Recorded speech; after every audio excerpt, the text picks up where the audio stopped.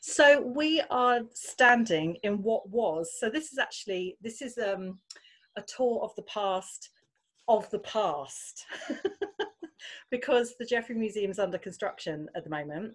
It's now called Museum of the Home. It's been under construction for 2 years. So what we're seeing now is the history of the Geffrye Museum, as well as the history of the theme of the museum. So we've got double history going on here today, which I think is actually quite kind of cool. It's just come to me. So this is no longer. So anyway, so we stood in the entrance. I don't know whether you have you guys ever been to the Geffrye? Obviously, me and Jess worked there, but have you ever been before? No, I had the opportunity to go a couple of years ago, but I wasn't able to make it. So this is quite a nice opportunity to finally see it. Yeah, for me, I literally was looking up this museum. I've got it bookmarked for when lockdown closes for a visit, because I didn't know about it. So I'm really excited. Yeah. So it's a tiny, just give you a quick, before we walk through, it's old almshouses. They were built by Sir Robert Geffrye in 17. Now, if I get my dates wrong today, it's because I haven't done this for a couple of years, so forgive me. So Sir Robert Geffrye, he was once upon a time Lord Mayor of London. In fact, he was twice Lord Mayor of London. When he died, he left a legacy. It was like the thing of the time for gentlemen of that stature to leave legacies of charity. So he had almshouses built in his name. So he had the elderly poor living in these almshouses, and they're really beautiful. There's a recreation of them at the Geffrye, or I think it's still going. But I did all the tours, like the tours for them a couple of years ago, went through all with the tour guides. So so the museum closed down as an almshouse in the 1900s, at the beginning of the 1900s, because it got too dangerous in the area of Shoreditch. So but the reason that the building was saved, because there were other almshouses along the Kingsland Road where this is. You can kind of, I think you might be able to see at the bottom of the bottom left of your screen, you've got Hoxton. Can you see Hoxton Station if you look at the map? So there's that yellow road going through. That is the road, like if you go south, going straight into London and out. And this area, when Sir Robert Geffrye built these almshouses, was actually countryside, all countryside. And it's only really a mile away from the centre of the city. But in the 1900s, the ladies that then were the elderly poor, they were all like ladies, governesses. They were moved out because the area around Hoxton, Shoreditch was just so incredibly like criminal activity, really dodgy, and the ladies were taking their lives in hands, literally walking out the gates. So then it was like, well, what's going to happen? Because there were almshouses along the Kingsland Road. There were 3 in total. 2 of them got knocked down, the 2 either side of the Geffrye, but the Geffrye got kept because the gardens. It was like the greenest space in the whole of the area at the time. It was beautiful gardens outside the front of the Geffrye. So anyway, it got saved. It was saved. William de Morgan, the guy, amazing lustreware tile designer, he was one of the people that helped save it. It was like the arts and craft movement, and then it was made into a museum. So in 1904, if I'm right, it was like 200 years later. Thanks, Jess. So inside it's a story of home. Oh no, it'd be 19. I want to say, because it would have been 100 years when we had the centenary celebration, so it would have been 1914. 14, that's it. Yeah. It was 90. That's it. Thanks, Jess. Yeah, 1914. That's right. So in fact, it was 1714 they were built. There we go. So 1714, 1914. Like I said, forgive me on the dates. So now the museum, as we go through, or then 2 years ago, the museum is about a chronological order of the history of home from 1600s through to, when I say modern day, it was like 1990s was the final room. It's set in the pitch of the middle classes. So it was decided to do that because you can work historically either up, upper classes, aristocracy, working class, from the middle class standpoint, and the majority of you've got to think of people like doctors, merchants, lawyers, that kind of level of living. So and very beautiful pieces of furniture recreating the living rooms. So anyway, we're stood in the entrance, or what was the entrance. So okay, should we go? Yeah. Are we interested? Okay, so let's do. It's exciting actually. So this is a chair gallery. The original museum was about furniture because the local area was based around furniture making. So anyway, so you went through this tiny corridor. It was very hard when you had to bring the arts and crafts trolley to the learning rooms. And if somebody had a pushchair, you had to go all the way back.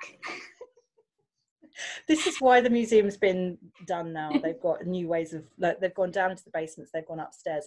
But like Jess said, you had to get everything down those corridors. You had school groups sitting in front of, in the space here in front. So you're constantly squeezing past. You're constantly going, sorry, but just intimacy, the intimacy of it was always great fun.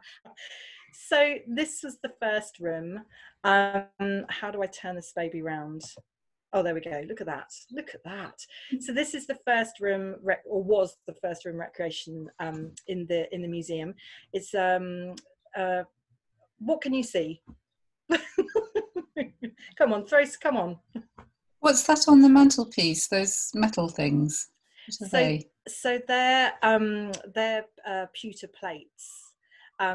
So for eating, but also one of the things that they used to do was use it to help bring light into a room. So the pewter was nice and shiny. They're really particularly fine examples. We had some in our handling cupboard that were a bit duller, but when the pewter was really shiny, it helped bring the reflection in the room. Well, that makes sense with where they're positioned. Would they have been positioned there as well? So the lights hitting and reflecting, from the fireplace, cool. which is huge, isn't it? It's really nice. Axel, anything take your interest? I can't guarantee I can answer everything, but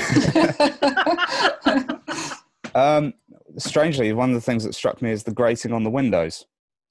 Bit of an odd thing to pick up on, but no, not at all. If I was doing tour guide training with you, we would focus on that, and you would do loads of research about it, and then we'd talk about it, because everything, like whatever's interesting to people, it's bound to be interesting to to somebody else. That's the way I work. So it's about subjective, like working, and it's then you kind of do the hard facts, like work on the hard facts as well as intermingling your interest. But I can't think of the name, Jess, like casement windows, are they? But they're basically, the windows are tiny panes of glass, I think, are separate. To even have windows at this time would have been uber expensive, ridiculously expensive. And this room is actually before the Fire of London. So if you can see all the wood in the room and the small windows, imagine if you've either been to Stratford-upon-Avon, or seen in Shakespeare Cottage. This is Shakespeare time. This is like, when this is the way I think about it, like Shakespeare time. And I can just kind of imagine him sat at the desk scribbling away. So this is a room which it's called a living hall.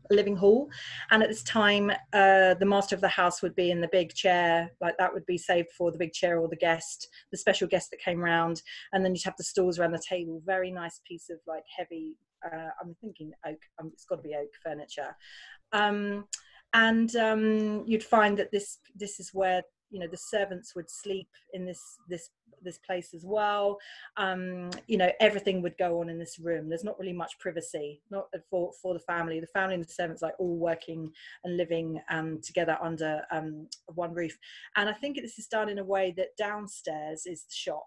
If I remember, there would be a shop downstairs, like a merchant's house, and then upstairs you would have this big living hall. And as you can see, you've got a huge great chimney, huge great fireplace. Sorry, would they have eaten in this room? Is that a dining table as well? Yeah. It's just imagine absolutely everything going on, and it's quite similar to kind of a contemporary open plan because that's a very similar arrangement to the one that we've got actually with a kitchen knocked through. We're sort of all living and, you know, working with our different laptops and computers. Well, on washing day as well, the washing would be hung up in this room if it was winter time. Sometimes they've done that. So well, there we go. You know, it's typical British kind of all together scenario. So that's anything else on that? Oh, rush matting on the floor. Which is amazing. Obviously, what I used to love saying, then there's no hoovers at this time, and you can't really see it here, but they used to have this this it's got a pot called a sprinkler, and it's made of like clay, quite large, with little kind of holes in the top, and the maids would add rosemary to it and water, and the rosemary they would sprinkle the rush matting, and that would help with any sort of fleas or any sort of vermin. It would kind of put them off. It was like the early day disinfectant. So that's so no hoovers. Anything else? Is that a pot on the table, or is it an ornament? That's a Bellarmine jug. It's right. It's a beer jug. I think it's a joke on Bellarmine, a priest. We used to again have one in the collection. I can't remember exact facts, but a Bellarmine jug, and that's very, very trendy for this time. It's a sign of the times. Cool. Okay, so let's go back. So let's carry on along the corridor. Oh, hang on. It's going to start pressing the wrong things and they'll be like, what's going on? So here we go, squeezing past everybody with our trolley. So this room here I'm not going to talk about, but it's after the Fire of London. Just quickly, after the Fire of London, very, very different type of architecture. It's William and Mary. Since I work at the Historic Royal Palaces as well, so I know quite a lot about William and Mary, as in King and Queen, who jointly ruled together. But I'm not going to talk about this. I'm going to go on to the next one, because the next one is really cool. They're all really cool, or they were all really cool.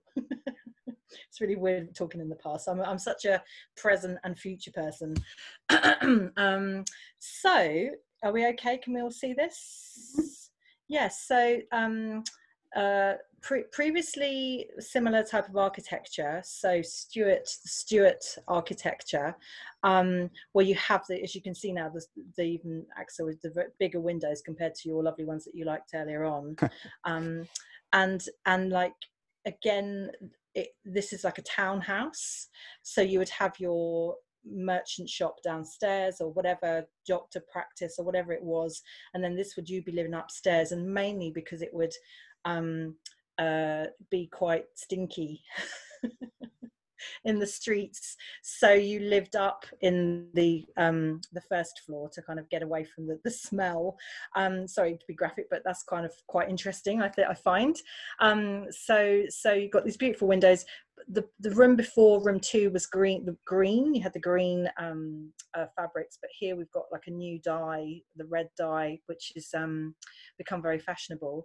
And what I really love about this room is that there's loads of trade, things about trade in this room. So what's that thing in the corner?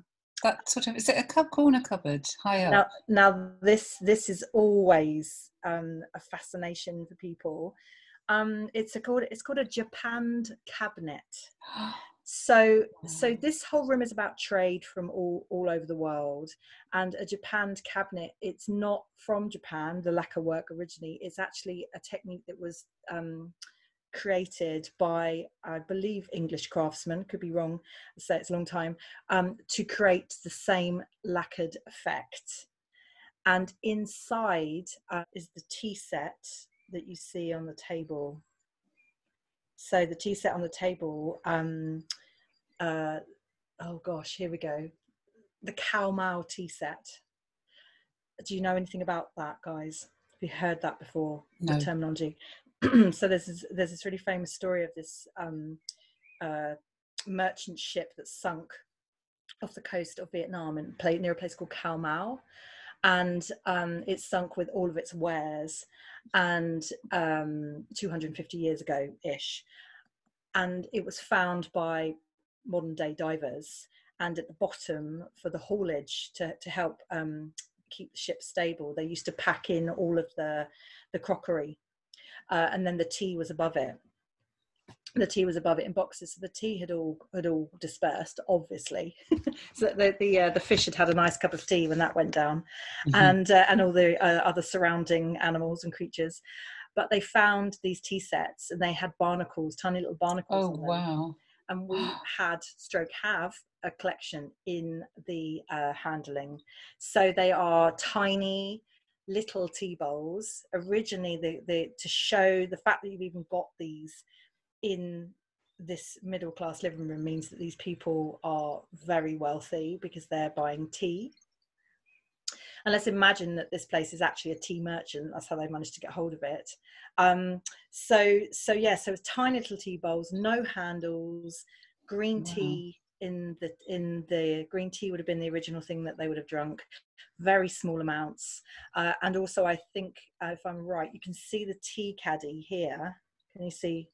There's a tea caddy with a lock and key, which would have been kept by the mistress of the house, or the housekeeper.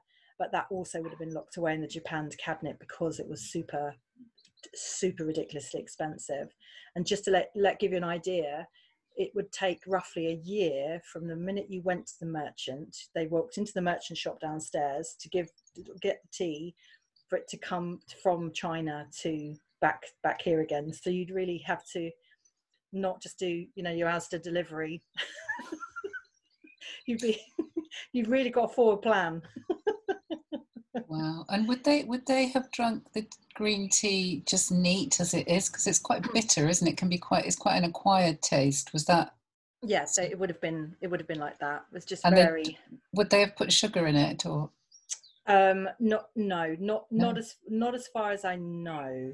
Not as far. I think that comes. It's, again, sugar's very, very expensive, being imported at this time. I'm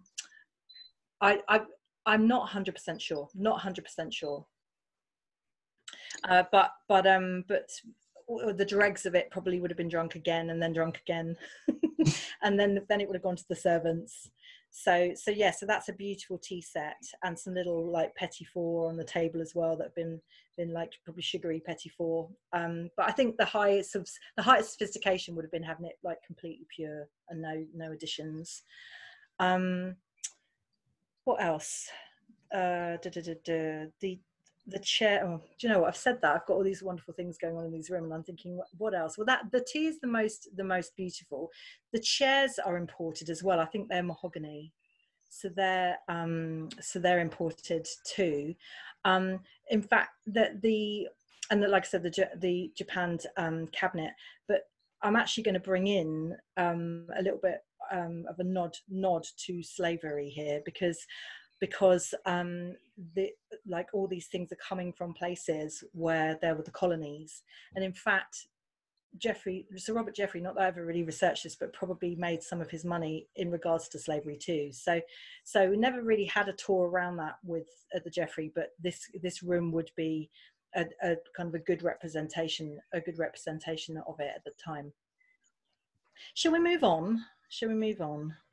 I was just going to say. Go on, Gaxel. Also noticed candles. Yeah. Oh, good. Yes. So yeah, super expensive. You knew if you were in a wealthy house as to what kind of candle that you would have had.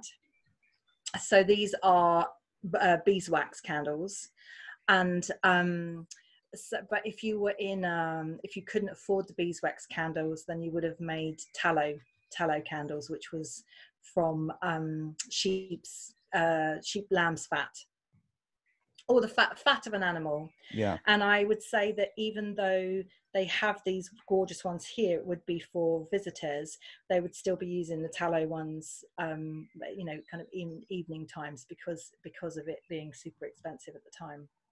They used to use those candles in the almshouses as well. That's right. So we used to do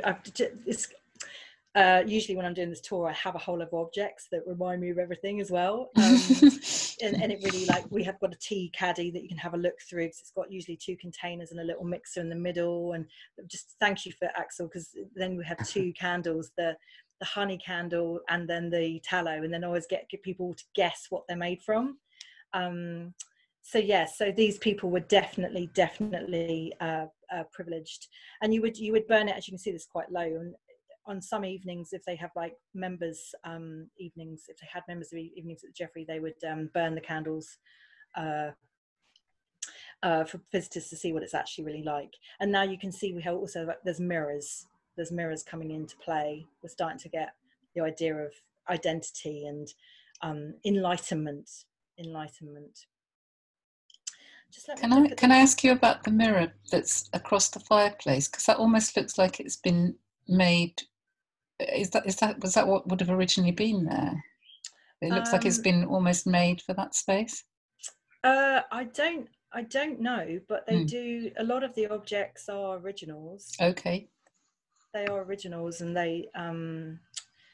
it's quite unusual, isn't it? It's absolutely stunning. It's again for reflection, like you said earlier, with the pewter plates, but it's but also it is for looking, actually like a looking glass. I'm just thinking, 1745. So this living room is 1745. So this, we're talking just when the British Museum is being built, which is another place that I work in. So this is the late age of the Enlightenment, very much so. Merchants going out, buying stuff, things being ported in. Kind of, I've got oranges going on in my head now. Sugar, everything is being imported, and that's it. The mahogany of the chairs that's coming from the kind of colonies would also been imported with sugar. So there's all sorts of things coming in from different places.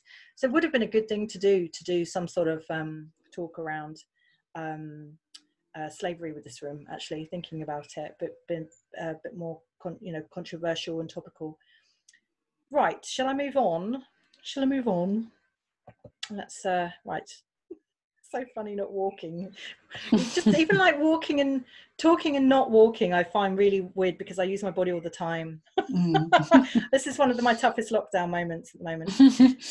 So there's a little chapel here. So this is again an original feature of when they were almshouses, and the residents who lived in the Geffrye Museum would have to come to chapel every single Sunday. And there's this whole list of rules. There was a chaplain that lived in the almshouses when it was, and a matron as well that would look after the residents. So it's like a nursing home, but with religious connections. And so they would have to come, and there was even a set of rules of you had to keep your place that you had so clean, like religiously clean, and there was no swearing. If you swore, there was fines. You would have got fined.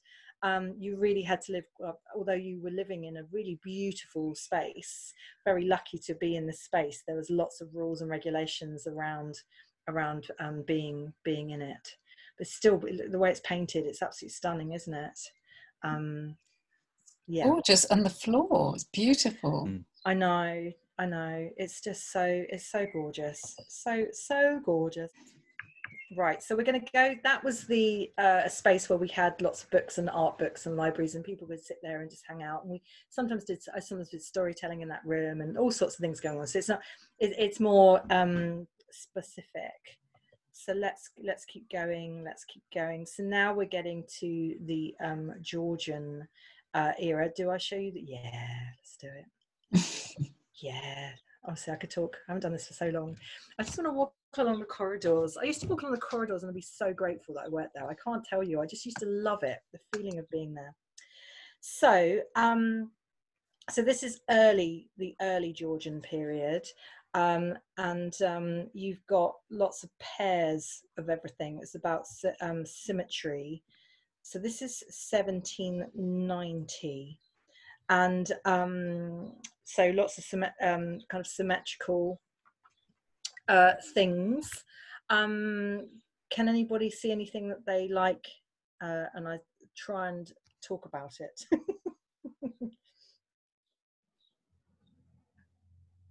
Are they playing cards on the table, or are they just? Yes. Yeah. Yes, they are. So, so yes, the family is set up to play cards and do a little bit of what I can see gambling in this room.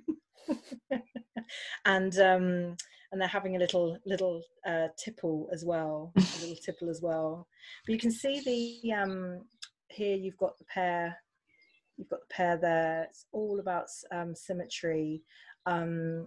And that's it, the grand tour. This is like a reflection of when the gentlemen went on the grand tour. So they took, went across Switzerland, France, all the way to Italy, and had the most raucous, fabulous times, and then came back with all inspiring ideas about what to do.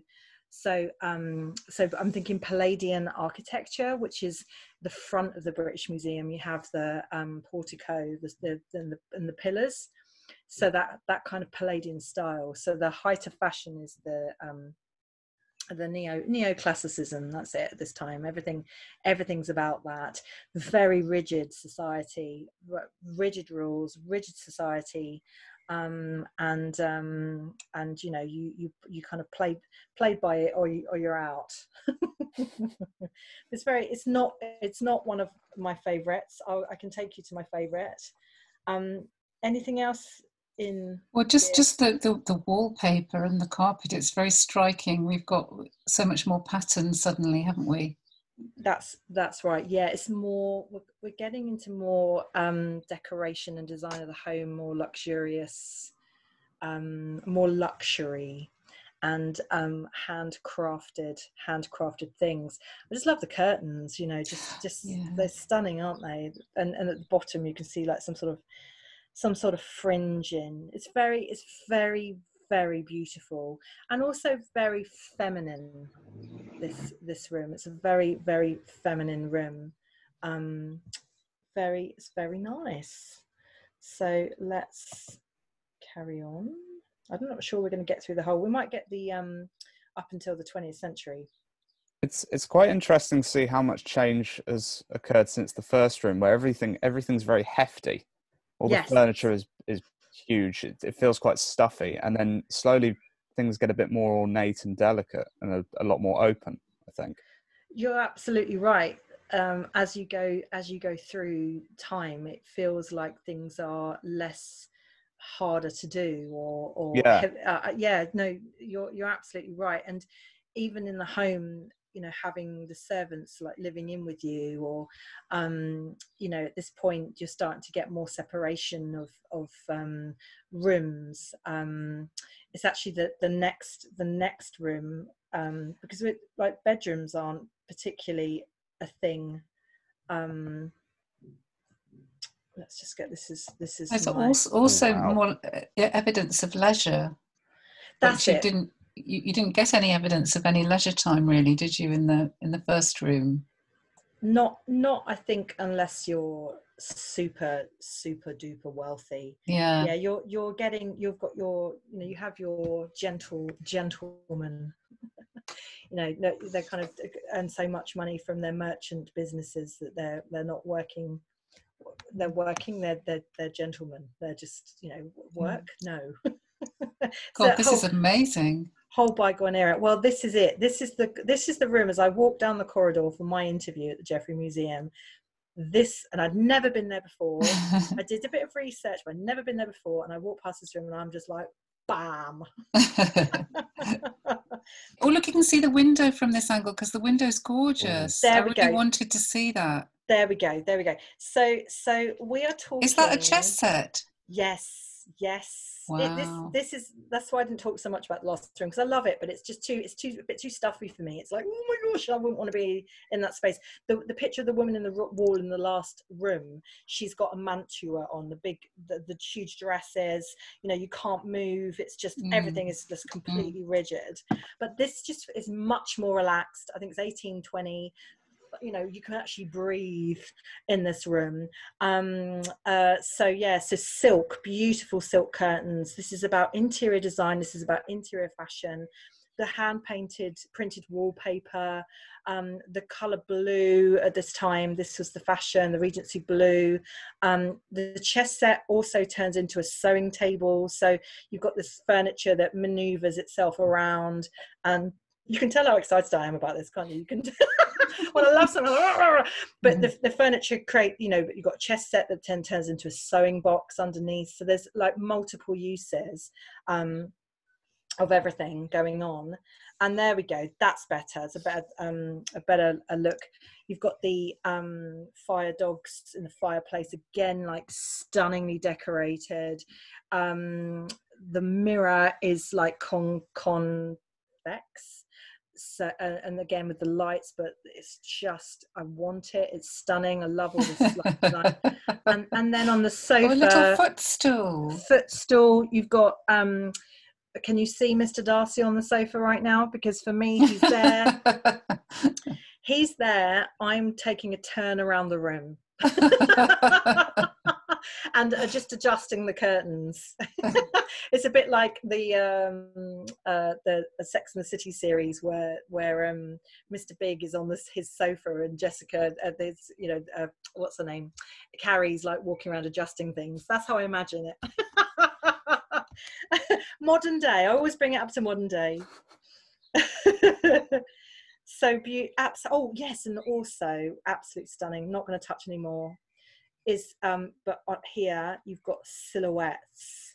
So this silhouettes, just love silhouettes. And I actually did a workshop based on silhouettes once, where I had a projector and a light, and then children like projecting their image onto the wall, drawing it, cutting it out. And then I also did another one where silhouette cutters, where you just literally have a friend sat opposite you, and you cut the profile of their face really quickly. And there's only, I think when I did the research, this is a while ago now, there's only like 5 actual professional silhouette cutters in the country that go to like have weddings and will sit there and do this. So we challenged ourselves to get it right. I always ended up with a really like doing big noses on people. I can't help it. It's just absolutely, for me, this era, probably because of Jane Austen, it's just so alive for me. I love gorgeous, isn't it? Yeah, absolutely. I think it's beautiful. So, and then we have the Victorian room. So early Victorian. So we've got Victoria there, in all her beauty and her glory. But now we're talking very different. How do we feel about this room? It's sort of clashing colours, isn't it? It's all coming at me. I mean, it's only the walls that save it, really, isn't it? The theory behind, oh, look at that. You can even see the dates at the bottom. I didn't need to think about the dates. I shouldn't have had a disclaimer. 1870, there we go. So actually, yeah, it's fairly early Victorian. Mid-Victorian. One of the reasons behind the clash and the colours and the beauty of the room before, and then now we've got like everything in your face, is apparently according to the Industrial Revolution. So these middle class living rooms are all based in London. So the idea of them dealing with this progression happening at such a rate that the Victorians wanted to add every single thing that they could think of from nature into their homes. So it's almost like a case of suddenly like psychologically dealing and coping with this, living in London at this time where everything is expanding. So just behind the museum, there was had the railway. So that was coming in. It was really nice. So we stood there and I could explain. So you've got the Kingsland Road, like I said, if you can see at the bottom. You've got literally the railway behind the museum. And then just if you carry north up the Kingsland Road, walk about 10 minutes, you've got the canal. So you're actually surrounded, when we stand in the museum, that's what I love, that kind of experiential feeling. You're stood there surrounded by the Industrial Revolution and lots of factories in the area of Hackney too.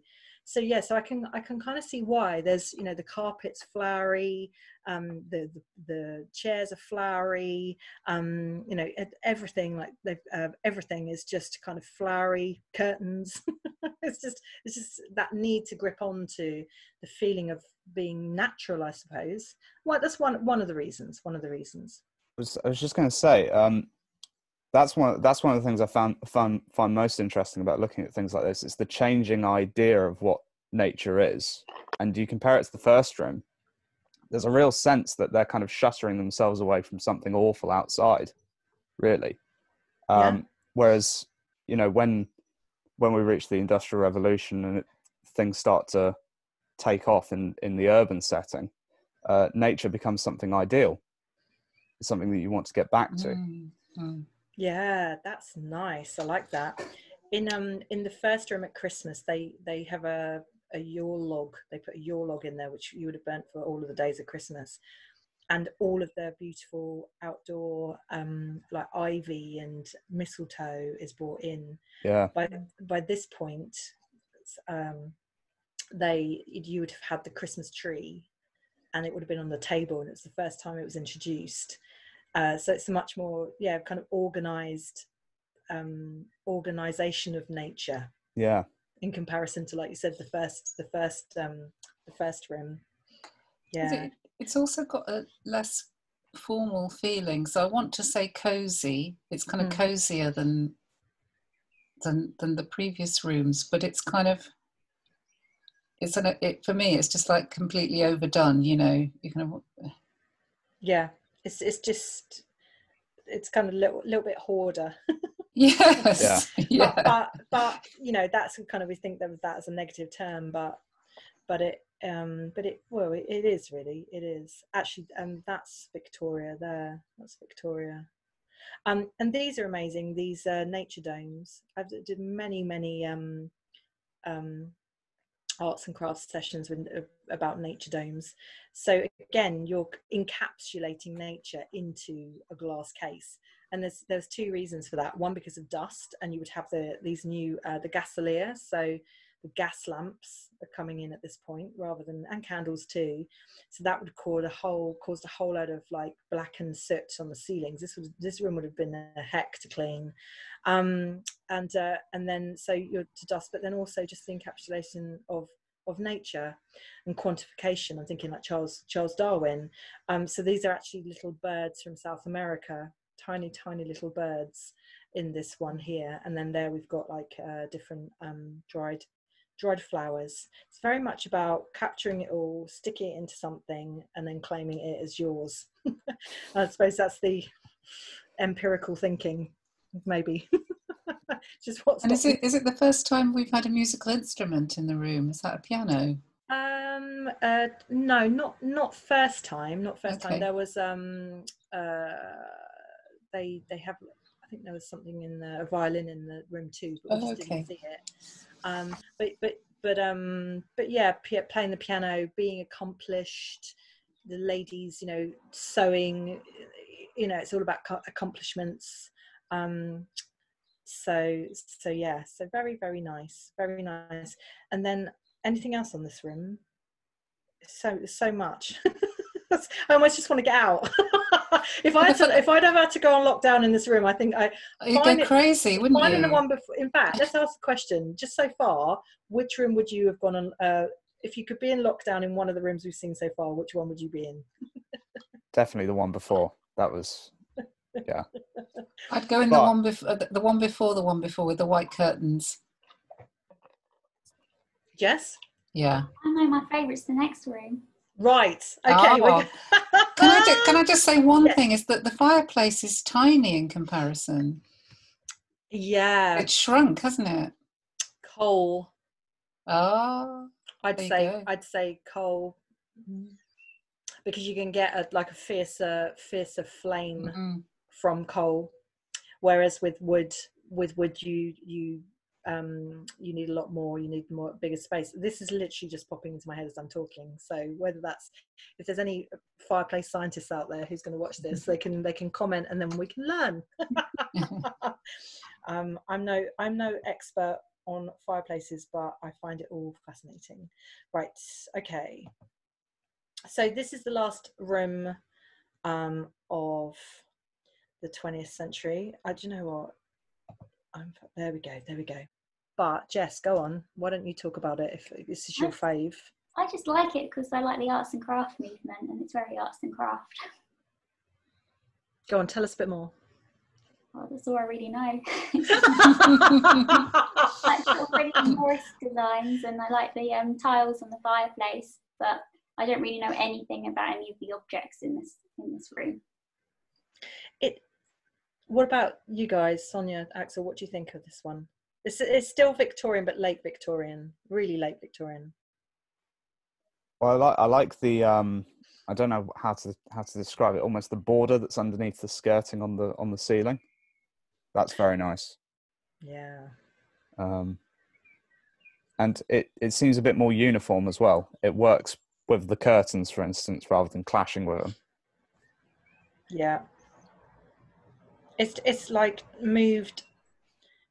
It's like the Regency style and grace, the room before, then the Victorians of everything together, and then suddenly like the next stage, it's been refined. This room. You've still got a lot going on, but it just feels like it's got more.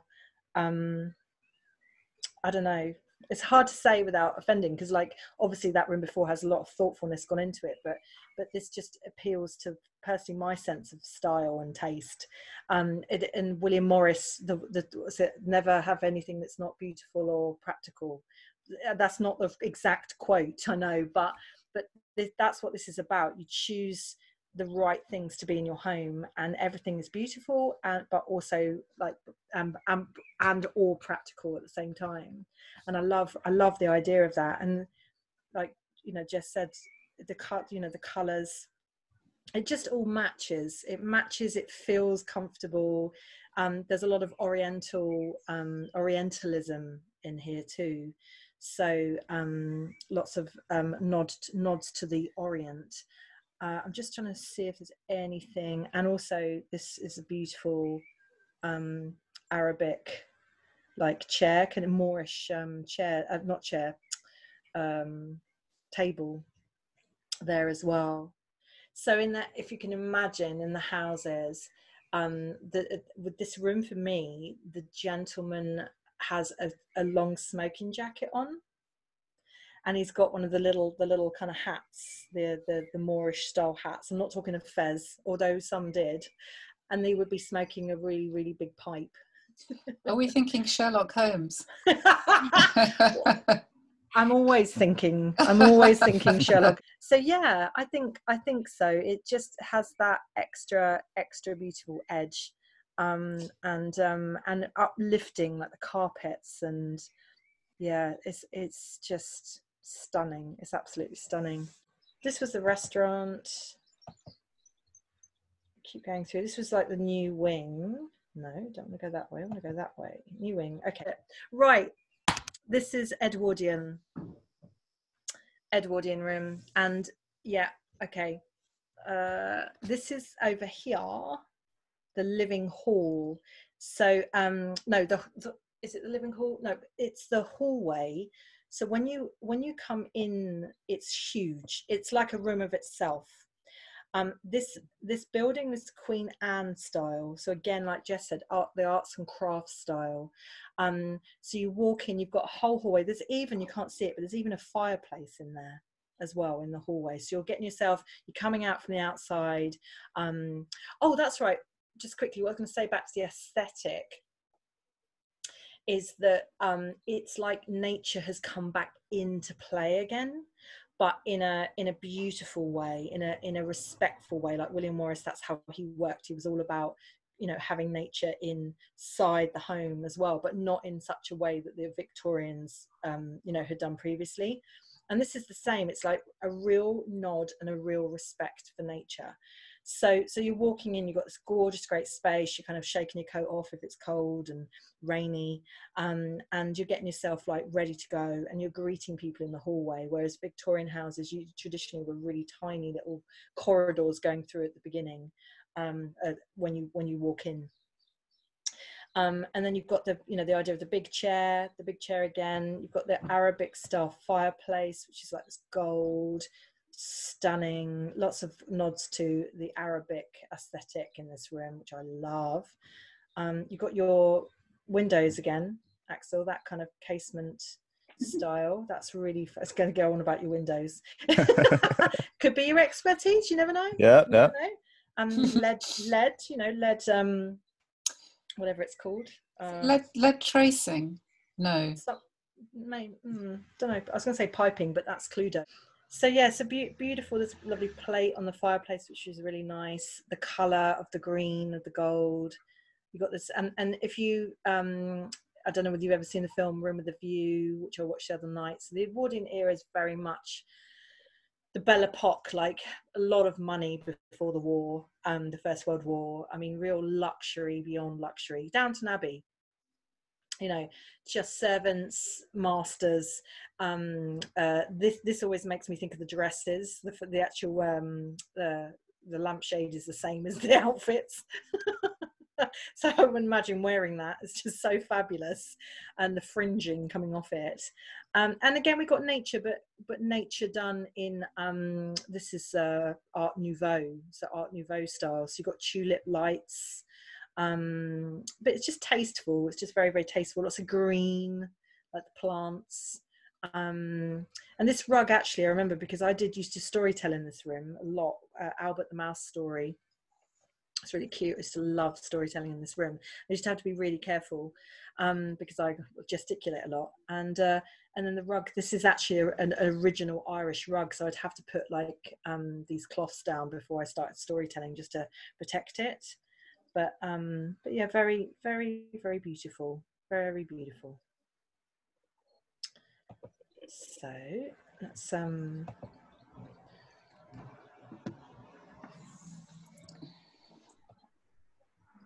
so this is the idea of a pied-à-terre, 1930s.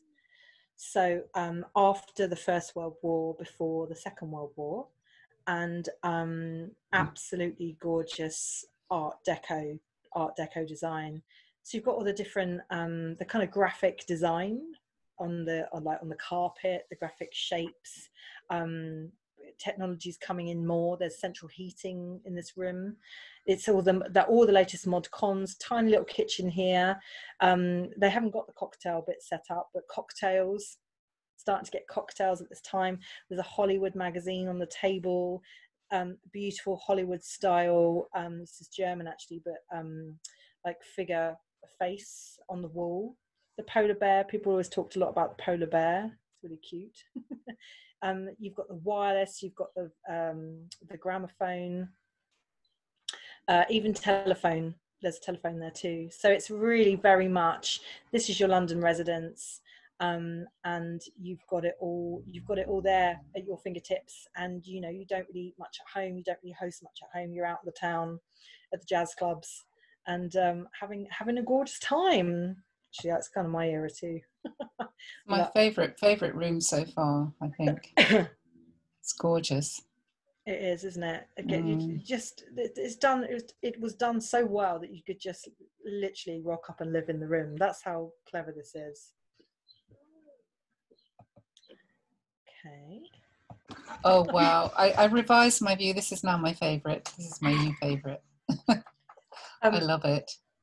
But then it's do you see that round table with the chairs? Yes. I'm sitting on one of those chairs now. No way. That I got for £10 in the local charity shop. Oh man. I'm not kidding. I'm sitting on it right now. I have it. It's so amazing. It's so handy because I can bring it up and down the stairs to do my video calls upstairs. It's stunning, isn't it? And the way that they fit in around that table. There's 6 chairs, and that's not a big table. It's a Scandinavian design. We're talking early IKEA.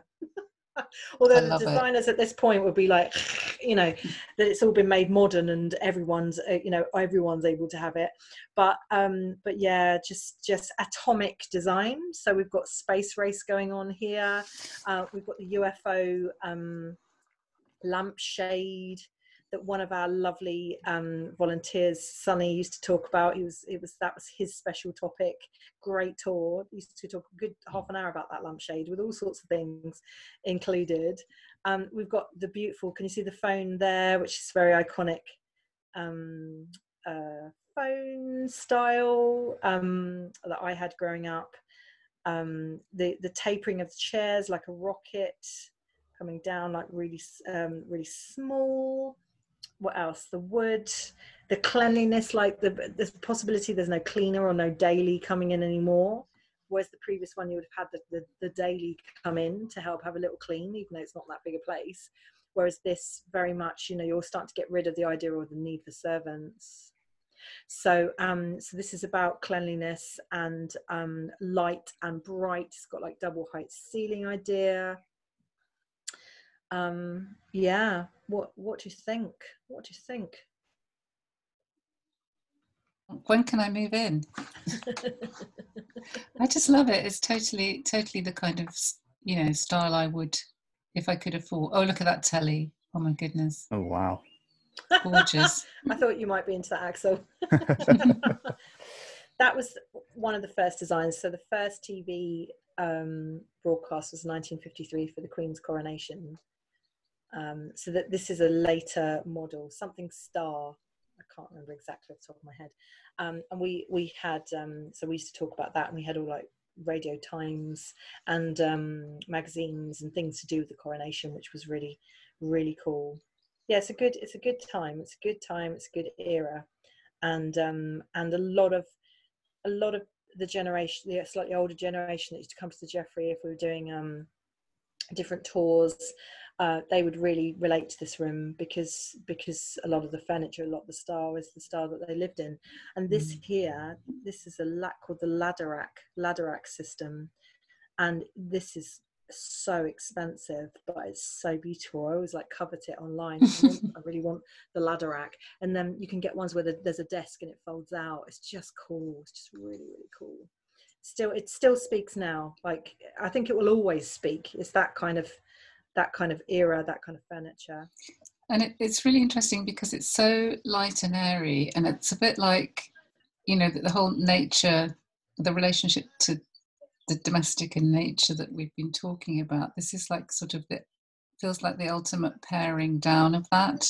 Yeah. And there's still nods to it in terms of the materials and the colours. Yeah. But it's very, very minimalist now, isn't it? It's just we've got just gorgeous. The plants going on again. We've actually got urns on the I think they're Cypriot urns on the curtains, interestingly. So we've got another nod to classicism there. But it's all that kind of all the different natural woods that are on display. It's not just all uniform, is it? It's lots of different examples of. That's right. Amazing. And then finally, finalmente, we have the very cool kind of urban loft space. Got the Rothko, very New York, but you can. Look, how cool is this? You've got your kitchen under, I'm sure the bed would get hot. But so cool, like 1990s style. So it's very, even now I love looking at Architectural Digest, which is a YouTube, they have YouTube videos where you can look, and when I see the New York loft spaces, it's just so cool.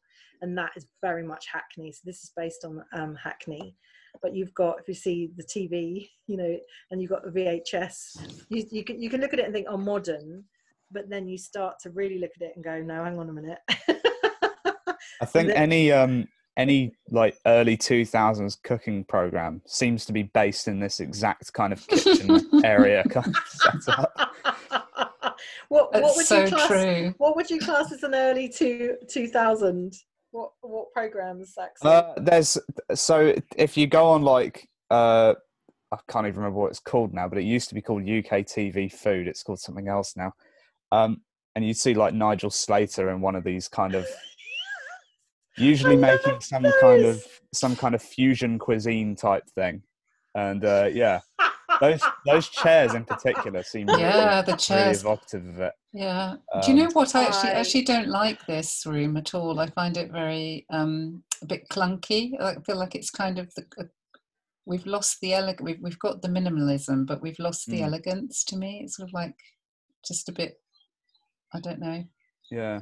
It's a bit cold. Exactly what you mean. It just feels cold and clunky and not very attractive, even though there's loads of space and light and all the rest of it. I also think it's quite strange how sometimes stuff that's more recent can seem much more dated. Yes, because it's only slightly out. Whereas like the one from the interwar years with the kind of Bauhaus, modernist stuff, that looked a lot more futuristic. This totally agree. Yeah, that's fascinating, isn't it? I love the chair. This chair here is a Balzac chair.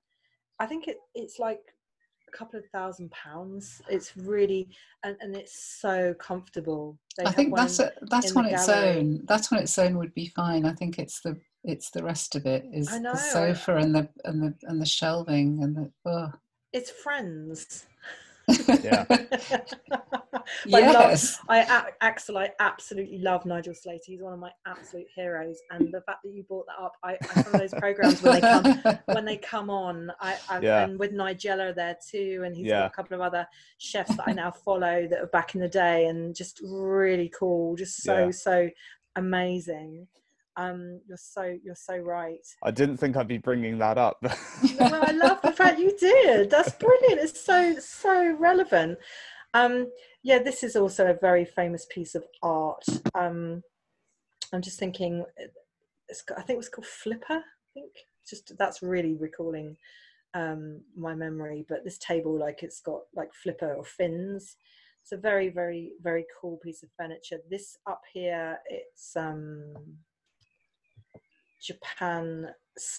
Japanese style, where it folds out into either a chair or a table. So it's that kind of furniture that metamorphosizes. And again, like you can see, you've got the kitchen, and there's the dual-lit toaster. All of that kind of stuff that we still know and love now. Oh, and the wireless phone. There's a wireless phone. If you brought children into this room when we did school sessions and you start showing them all the old technology, they'd never seen a CD. And you show them the big mobile phones. We had those in the handing cupboard. It's really good fun, really good fun to get those things talking. Yeah, yuppie. There we go. Like Wall Street wallpaper. Yeah, all sorts of things. So okay, that's it. So I hope you enjoyed it. So shall we go for a cup of coffee now? Should we look? This is nice. Should we take a little seat, or do we want to sit over by the window?